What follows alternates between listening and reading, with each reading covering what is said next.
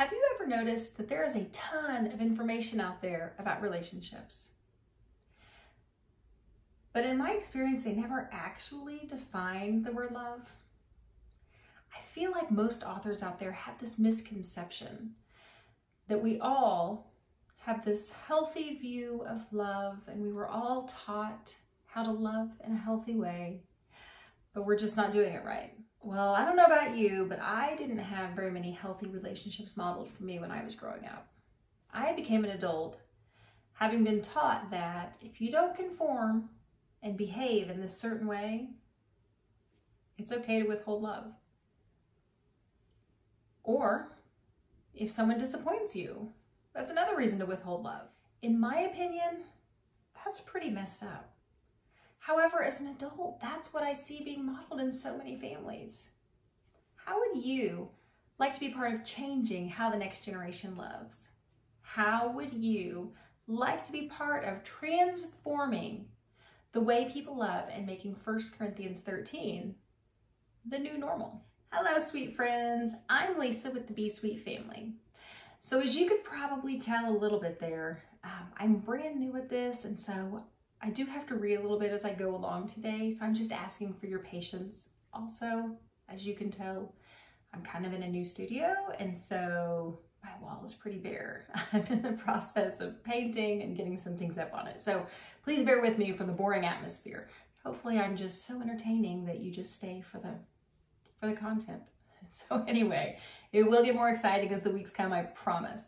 But just bear with me a little bit today for our introduction. So I'm going to go ahead and continue on and tell you a little bit about Radiant Love and how it was born.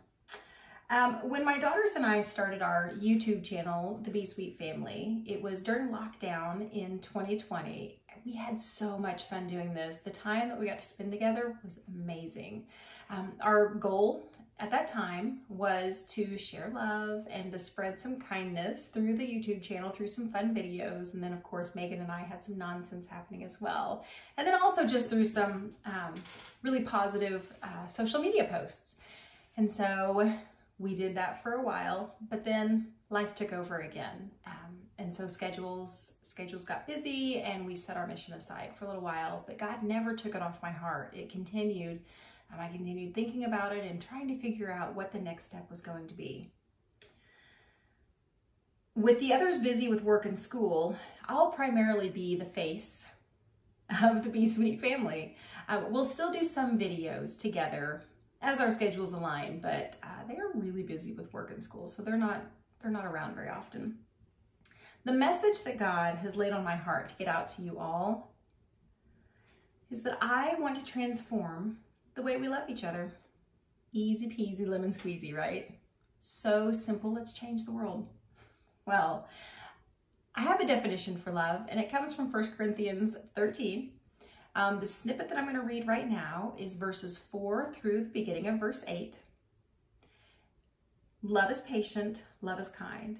It does not envy, it does not boast, and it is not proud. It does not dishonor others. I have a really old NIV version Bible as well, and actually that it does not dishonor others part says it is not rude. That wording speaks a little bit more clearly to me, so I kind of like that one better. But the rest of the verse continues like this. It is not self-seeking. It is not easily angered. It keeps no record of wrongs. It always protects, always trusts, always hopes, always perseveres. Love never fails.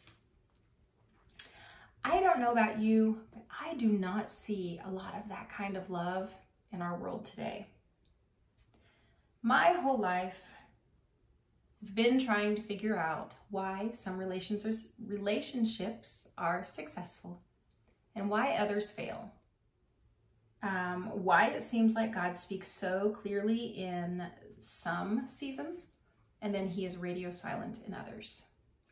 I will also touch on some topics about how different it is parenting those littles compared to the exciting gray hair inducing journey of parenting teens.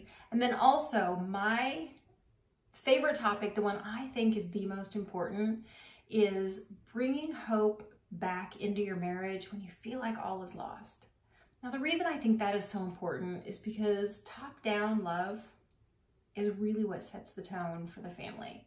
And so I think it's really important that we look at the marriage relationship and, let's get it as loving as possible, right? Let's get that top-down love and let's teach our kids, let's teach that next generation what love really looks like.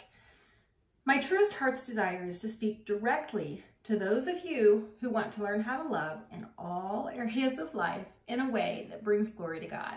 Now, I know just a little bit ago I read you just that snippet of 1 Corinthians 13, but now I want to read you the whole thing. So if you've got your Bible handy and you want to open it, if you want to pull up your digital Bible on your phone or your device or whatever, you're welcome to read along with me. This is 1 Corinthians 13, 1 through 13, the NIV version. So here we go. If I speak in the tongues of men or of angels, but do not have love, I am only a resounding gong or a clanging cymbal. If I have the gift of prophecy and can fathom all mysteries and all knowledge, and if I have faith that can move mountains, but do not have love, I am nothing. If I give all I possess to the poor and give over my body to hardship that I may boast, but do not have love, I gain nothing. Love is patient, love is kind. It does not envy. It does not boast. It is not proud. It does not dishonor others. It is not self-seeking. It is not easily angered. It keeps no record of wrongs. Love does not delight in evil, but rejoices with the truth. It always protects, always trusts, always hopes, always perseveres. Love never fails. But where there are prophecies, they will cease. Where there are tongues, they will be stilled. Where there is knowledge, it will pass away. For we know in part and we prophesy in part. But when completeness comes, what is in part disappears. When I was a child, I talked like a child. I thought like a child. I reasoned like a child. When I became a man, I put the ways of childhood behind me. For now we see only a reflection as in a mirror. Then we shall see face to face. Now I know in part, then I shall fully know, even as I am fully known. And now these three remain, faith, hope, and love, but the greatest of these is love. There's one other verse I'd like to share with you, and it was instrumental in determining our direction for the Be Sweet family and this new Radiant Love show, podcast, blog. That verse is Psalms 34, verse 5. Those who look to him are radiant. Their faces are never covered with shame. Now, when I read that verse, that word radiant, it absolutely struck me. And I thought, I want to be radiant. That sounds amazing. So I wanted to look up and see, what does radiant actually mean? So in the dictionary, there are, for the adjective radiant, I've got two definitions here. And the first one is emitting rays of light, shining bright. The second definition is bright with joy, hope, etc. Now in my brain, I finished that second definition with the fruits of the Spirit. And who doesn't want to shine bright with love, joy, peace, patience, kindness, goodness, gentleness, faithfulness, and self-control? I mean, that sounds pretty great, doesn't it? So those two powerful verses are how Radiant Love was born. If you are as excited as I am about radiating love in this crazy, crazy world, please join us every week right here on YouTube. If you prefer to read, as I said earlier, we do have a blog at be-sweet.com. And then also, which it's not up yet, but it should be in a few days, it'll be on you can find it where your favorite podcast is. So Radiant Love is the name of it there as well. Next week, I will start with the truth that every single person on this planet that lived before, that is alive now, and will live in the future is different from every single person who ever lived on this planet. By understanding that truth, we're going to learn how we can love ourselves better and how we love others better.